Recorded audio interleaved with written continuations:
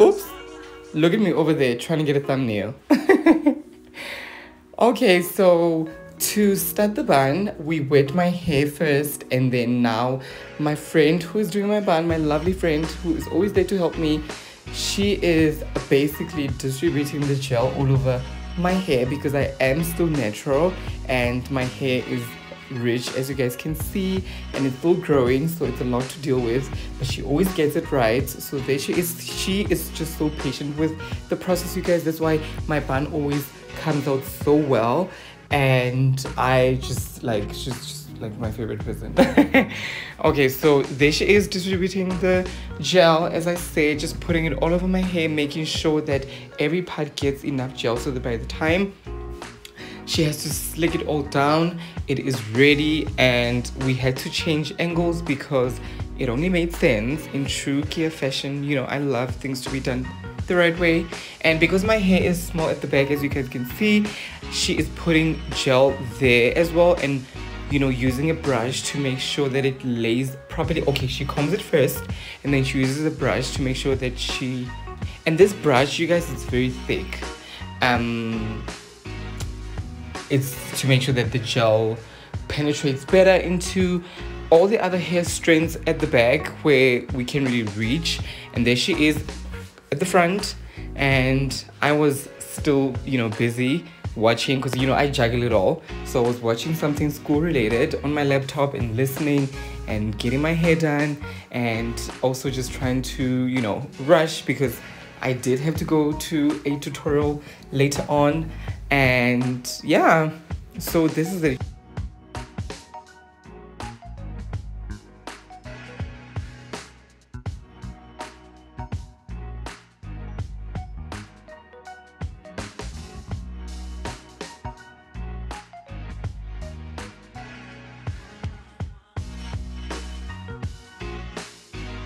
You guys need to watch and concentrate and make sure that you really look at the process very attentively, especially if you're still natural. Because if you're relaxed, oh, you probably don't even need gel.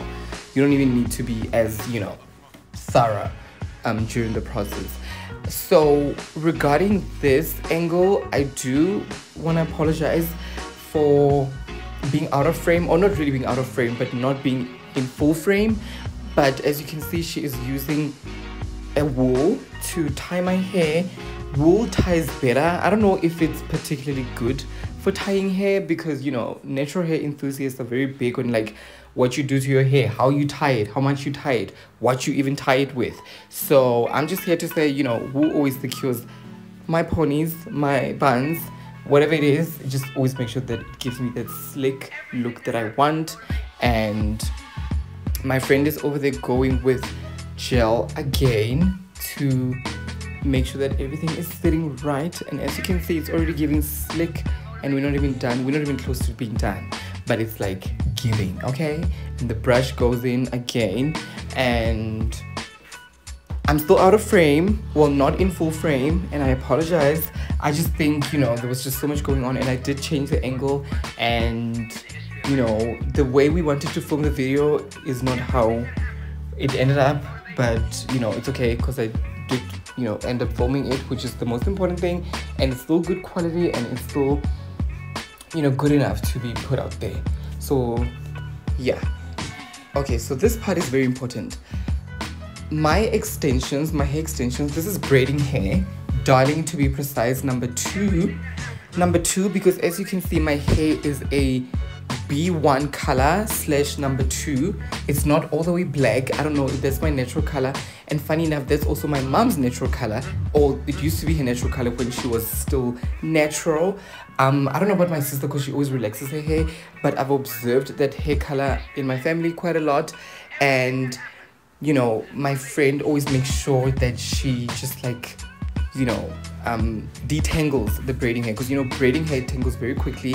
And you guys, this is the tip that I got from Tamara Renee. Shout out to my good sis, I'm obsessed with her. She puts gel on the braiding hair before wrapping it into a bun to make sure that it does not tangle or attract any flyaways, for just a clean job and like a very sleek look You know, we are giving clean girl aesthetic, honey. That is the vibe over here. We're trying to look clean, we're trying to look all done up and still effortless. So, you know, just follow the road. And she realized that she didn't do it right, so she had to retie it. You know, she's a perfectionist like I am. That's why we're friends. Okay, so yeah, there she is tying it again, and I'm sorry, wrapping it or tying it. Yeah, I would say tie into a knot bun, and I think we finally got it. I don't like it to be too done up like the other girlies do it, because then it ends up giving, I think it looks good, to be honest, on relaxed hair, because then everything is slick. But you know, I'm still natural, as I said. There's little kinks there. It doesn't matter how slick it is. And there I am going on and on, missing all the steps. Here she applied mousse, as you guys saw. That's the Oris mousse. I love this brand. I have used their blow dry when I used to blow dry my hair. Not blow dry, sorry. What is it? The chemical for blow. The blow, whatever. I don't know. I'm just kind of tired right now. My mind is all over the place. But she's using that. I love this brand. As I said, I've used their moisturizer. I've used the chemical, as I said, last year when I used to blow dry my hair. Not blow dry my hair, but you get me. When I used to blow my hair out. Yeah, when I used to have a blowout last year. And she is now doing my edges with some gel. As you guys saw, the same gel we used in the beginning, the Soften Free. And I just like my edges to always look simple and natural. I don't like to do too much. I'm not that person. I just really like things to be clean and simple.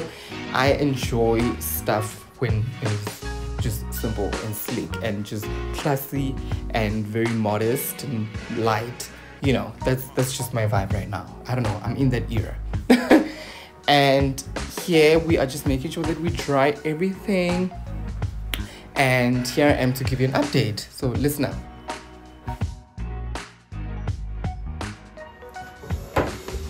Okay, so update. I wrapped my hair and I put it in my bonnet, and I'm about to take it off, and I'll be back to show you guys the end result. But you know what? The longer you wrap, the better. You know, just wrap it and put it under a bonnet and you'll be good. But I have to go in literally like 5 minutes, so I'm just gonna take it off and show you guys quickly and put on my earrings and go. The big reveal! Woo, I don't wanna mess it up.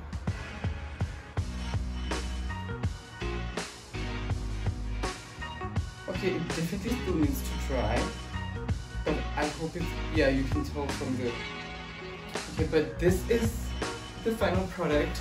Let me just turn to show you guys. It definitely still needs to dry, but I have to go. All I'm saying.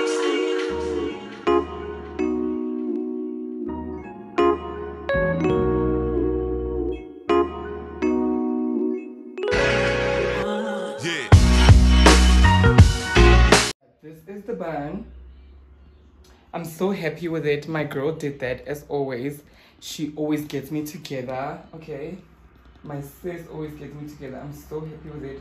I do feel like it's still wet on my scalp. Like I can tell that it's still wet, and I even saw on the Duke.